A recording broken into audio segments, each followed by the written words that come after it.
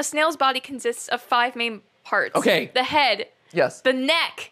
Hey! The visceral hump. Oh, the visceral hump.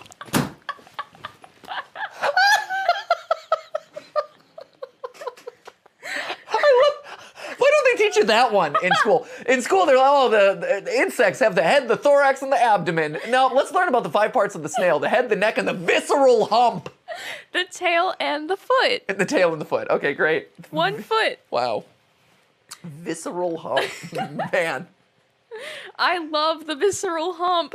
I think we all love a good visceral hump sometimes.